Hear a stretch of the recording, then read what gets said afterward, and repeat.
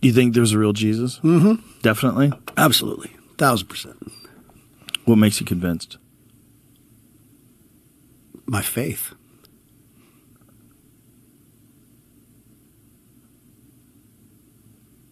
A lot of people think that Christianity is just faith, not fact. But a lot of people believe a lot of different things. And when your eternity rests on this, whether Jesus lived, died, and rose again, can we have more than just wanting to believe it to rest on? Well, the good news is we can. So in this video, we're going to see the late Christian apologist Nabeel Qureshi give complete historical fact and evidence to show us why we can believe that Jesus did live, die, and rise again. So let's dive in. Some of you might be even asking, Nabeel, why should I even believe Jesus is real? Why should I ever even believe that he's a man who existed? The first thing I'm going to start off by telling you is that it is incontrovertible, according to the historical principles of investigation, that a man named Jesus existed in the first century. How do we know this? We have over 40 records of Jesus' life from ancient times, describing this man who is essentially a carpenter in Palestine. He didn't have much of anything. He wasn't a centrally important figure at the time, yet we have 40 sources that refer to him. You know who the emperor was at Jesus' time? Someone shout it out. Tiberius. Good. Tiberius was the emperor of Rome at that time. Now, this is a man who obviously we should have a lot written about. We can expect tons and tons of records about this man, can't we? The historical records contain Tiberius' name by 10 different individuals. That's it. 10 for Tiberius, the emperor of Rome, 40 for Jesus. You can see we have excellent reason to believe that this man, Jesus of Nazareth, lived and existed in the first century. And that's why very, very few, in fact, I could probably count it on one hand, actually, I know of two, scholars who study the historical Jesus actually claim that Jesus never existed. And one of them is Bob Price, who most other scholars say is just not even possible what he says. So we can dismiss just due to the reasoning and due to the lack of scholastic support that this is actually the case. So Jesus certainly exists. Okay, what can we know about him? Well, of the scholars that study him, and keep in mind, there is an entire area of historical studies called historical Jesus studies. So we have scholars who've been studying this on all sides. These aren't all Christians by any means. Actually, the most influential ones wouldn't align themselves with Orthodox Christianity. You have people like Paula Fredrickson, Marcus Borg, Bart Ehrman. You have people along these lines who would say, like John Dominic Crossan, who would say that of Jesus we can know for a fact that he died on the cross. Now keep in mind, that's one of our 3 points that we're proving for Christianity or attempting to show to determine its reliability. Did Jesus die on the cross? The scholars who study his life, regardless of whether they're atheist, Buddhist, agnostic, Hindu, Christian, it doesn't matter. They all conclude that Jesus died on the cross. Now, if I left it there, it would be an appeal to authority, and we're trying to be academically rigorous tonight, so I'm not going to do that. I'm going to give you some of their reasons why they believe Jesus died on the cross, but we're going to keep it brief because scholars are unanimous on this issue. By the way, it's not just them. Even Muslim scholars will argue that Jesus did die on the cross. How many of you heard of Reza Aslan's book recently, Zealots, that came out this year? A few of you? Reza Aslan's a scholar who has studied the historical Jesus. And as a Muslim, he says, yes, Islam denies Jesus' death on the cross, and I am a Muslim, but I confirm that Jesus' death on the cross is historically certain. In fact, he builds his whole book off the fact that Jesus died on the cross. So even as a Muslim, he says Jesus died on the cross. So why? Why do they say this? Well, because first off, all the evidence that we have, all the records of Jesus' life, which talk about his death, indicate that he did die. If they say anything, it says that he did die on the cross under Pontius Pilate, which is why Paula Fredrickson says, if there's anything we can know about Jesus, anything at all, it's this, that he died on the cross under Pontius Pilate. If you go away from Christian records, you go to Jewish records like Josephus, we can also see in the first century that non-Christians are saying Jesus died on the cross. We go to Gentile scholars, they are also agreeing that Jesus died on the cross. And in fact, we also have some of them saying that these people believe he is risen from the dead. We'll get to that in just a moment. So we have excellent reason to believe Jesus died on the cross because all the records point to that. Plus, if you study the historical process of crucifixion, nobody ever in the entire history of the Roman process of crucifixion, no one ever survived a full Roman crucifixion. Oh, they were crucifying people by the hundreds, especially when it came time around Jesus' time, all the way till the fall of the temple. They were crucifying people by the hundreds to make a point. That if you rebel against the Romans, we will humiliate you, we will torture you, and we will destroy you and your people. And that's exactly what was happening to all the Jews who were amongst this rebellion that happened in the late 60s, beginning of the 70s, in the 1st century AD. Not a single one of them survived the process of crucifixion. Why? Well, first there's a flogging process. And this flogging isn't light. It's not like caning. The flogging process went with a Roman flagrum. Now, if you understand what a flagrum is, it's a whip that has 6 leather cords that come off of it. And each of those leather cords has leather balls at the end with shards of bone and metal dumbbells. As a person would be whipped, this whip was designed to cause extreme vasodilation on the skin. You have those metal dumbbells there for that reason, to bring the blood vessels, to bring lots of blood to the fore, to bring pain receptors to the surface. And then those bones, those shards of bones would latch into the skin and rip it off. So you would bleed more blood than you otherwise would. That's how this whip was designed. Oh, this whole process of crucifixion was designed to be as painful, as torturous as possible. Cicero, I believe it was Cicero, who said that let no Roman citizen even think or hear the word crucifixion. And Roman citizens were not allowed to be crucified. This was reserved for the most treacherous criminals. Not a common criminal, the worst criminal. It was also said that arteries and veins were laid bare during the process of the crucifixion. Of the flogging. That people's intestines often fell out because their abdominal wall was ripped open. This was horrific, and people often died during the flogging process. It's called the pre-death for that very reason. And in the case of Jesus, we know that something happened. According to the Gospel of John, Jesus was flogged more than normal because Pilate wanted to bring Jesus back in front of the crowd and say, look, we've flogged him. Do you still want to crucify him? We've punished him. And they say, no, crucify him. It would stand to reason that he flogged him more than they thought they would in order for him to say, okay, let's go ahead and release him. But they said, no, let's crucify him. Let's move on for just a moment. This process of flogging would often leave someone devoid of skin. Their skin would be falling off in ribbons. As they're carrying the cross, they're not carrying it with a loincloth on, with skin on their body. No, their skin's hanging off in tatters. And they're naked, made to parade through a group of people. And once they're finally nailed on the cross, they're nailed through the interosseous space here between the radius and the ulna. It's because that is where the force of the weight could be held. If someone was nailed through the hands would just rip and someone would die that way. The reason why it says hands in some places is because in those times they referred to this whole area as hands.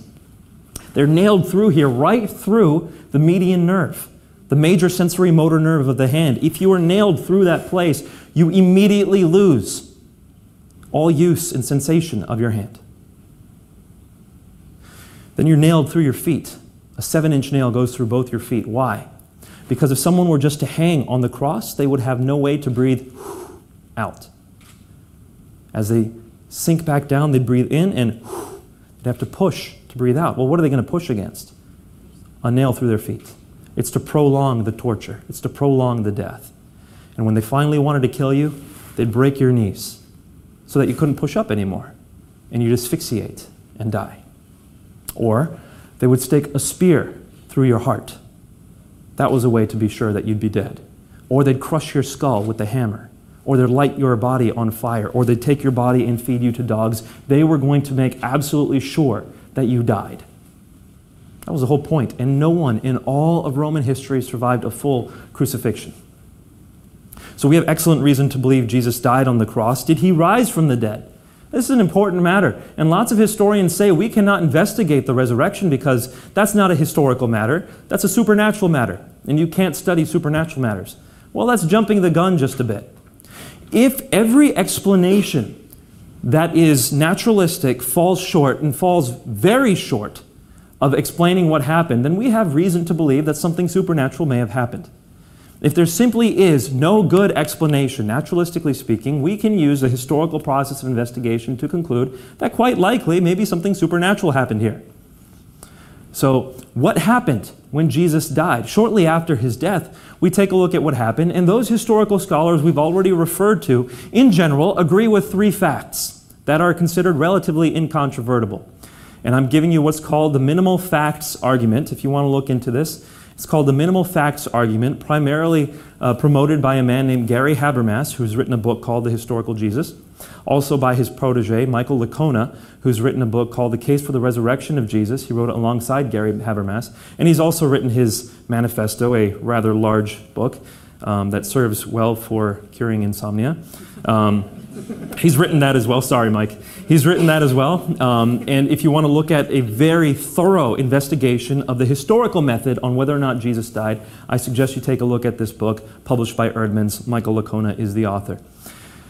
The argument runs as follows. Pretty much every scholar who studies this, at least a vast majority, if not virtually all scholars, conclude three things happened after Jesus died.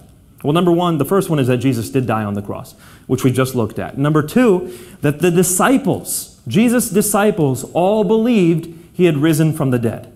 Now get me right here. That doesn't mean he did just because they believed it, but it means they did sincerely believe it. They went to their death believing Jesus died and rose and appeared to them. So it's that belief that we're holding on to. Not necessarily that he did, but they sincerely believed he had risen from the dead. And why do they conclude that, by the way? All the disciples ran away from Jesus. When he was arrested, they were fearful. They didn't know what was going on. Even Thomas, who was willing to go to his death for Jesus, when Jesus was arrested, they all ran away. Of course, we know John watched the crucifixion, and we do know that Peter came to the trial scene, but at least at that time, they all ran away. However, after the resurrection, these men were willing to go to their deaths proclaiming that Jesus had risen from the dead. These men were willing to die for the fact that this man had risen. Again, that doesn't mean he had actually risen, that we're not there yet. But it does mean they sincerely believed it, because liars make poor martyrs. People aren't going to die for a lie or something that they know is false. Of course, people die for things that are false all the time, but not things that they know are false. So, the disciples truly believed that Jesus had risen from the dead, and according to most historical Jesus scholarship, Christianity wouldn't have gotten off the ground if it weren't for that fact. Fact number three. Fact number one was Jesus died on the cross. Fact number two, the disciples truly believed he had risen from the dead. Fact number three, people who were enemies of Jesus, or not his disciples, also believed he had risen from the dead. Now, who are we talking about? We're talking specifically about two people, James, the brother of Jesus, and Paul, or Saul of Tarsus, as it were. James, the brother of Jesus, did not follow Jesus during his lifetime. We see in the book of Mark that Jesus' family comes up and says to people around Jesus that he is out of his mind, basically, that he's crazy, which is what leads Jesus to say, "Who is my mother and brother and sister?" It's those who do the will of God. So Jesus' family is not on his side. It wasn't until after the resurrection, or supposedly the resurrection, when all of a sudden the disciple James becomes the brother of Jesus, James, becomes a leader of the Christian church. And also Saul of Tarsus. Who is this Saul guy? Saul was the student of Gamaliel, one of the chief leaders of the Jews in the time. This man was primed and groomed to be a leader of Jews, a leader of Pharisees. He was going to have all kinds of power in the temple. He already had all kinds of power because he was able to deliver people to prison. He was given special permission to hunt Christians down. Yet this man was willing to go to his death over and over and over again. For something. For what? He claims it was because he has seen the risen Jesus. This is huge because it means that if Jesus actually did live and die on the cross, just as he said he would in the Gospels, the reason that he died matters. Now, from a historical point of view, Jesus died because the Jews couldn't handle him. He pointed out their hypocrisy, their lies, and exposed that their hearts were far from God. But what about the spiritual reason that Jesus died? The theological reason that Jesus died? John the Baptist, the guy who was there to prepare the way for Jesus, says about Christ, he is the Lamb of God who takes away the sin of the world. Now, if you know anything about Old Testament Israel, God gave them a sacrificial system because they constantly sinned and sinned and sinned. And the Bible tells us the wages of sin is death. We deserve to die because of our sins. But God gave the Israelites a system to show their faith and repentance in God, to offer sacrifices. Why? because the wages of sin is death. But the sacrifice was a substitute for the Israelites. But we know that the blood of lambs and goats cannot take away anybody's sins, cannot cleanse us from sins. It's in the eyes of God, it's not enough to make us righteous in his eyes. But it was a shadow, it was a picture of the ultimate sacrifice that God would give himself, that Jesus himself would be the sacrifice for our sins. So he's God, who then takes on flesh and becomes fully man. Why? The fact that he's God means he can bring us to God. The fact that he's man means that he can stand in our place in his death. So when Jesus died on that cross, he wasn't just dying because the Jews hated him. He was dying to take the punishment for our sins. And 1 John 2 says he is the propitiation for our sins. Propitiation is something that satisfies wrath. He satisfies God's anger at our sins. And not just the Jews, for anyone who believes, for the whole world, not just the Jews. The Messiah is no longer just for Israel, but the Messiah is for all people groups. And just beforehand, we see that when we do sin, we don't need to have fear. Why? Because Jesus Christ now sits at the right hand of the Father, advocating on our behalf. What does that mean? That means that when the devil stands in front of God and accuses me and says, God, you see that guy? See that guy, Emmanuel? He's a sinner. He's a sinner. Jesus stands in my place and says, yeah, he is, but he's covered by my blood. Yes, he has sinned, but he's mine. He's my advocate. And this is why the literal resurrection matters. The literal life, death, burial, and resurrection and ascension into heaven of Jesus matters. It's not good enough just to see him as a little symbol. Because I need to know that when I stand in front of God, when I close my eyes and I never wake up again, I need to know what's going to happen. I need to know whether my sins are forgiven. And because I know that Jesus Christ died, but because I know that Jesus Christ lives, I have assurance that I will be with him. And you can have that same assurance that your sins are washed clean and your sins are forgiven by the blood of the Lamb that takes away the sins of the world, if you believe. And this is not blind faith. This is a faith based on reason, based on history, and a faith made possible because of the gracious love of God. I hope this video has blessed you. If you want to see another one, check here. I'll see you in the next video. Peace and blessings.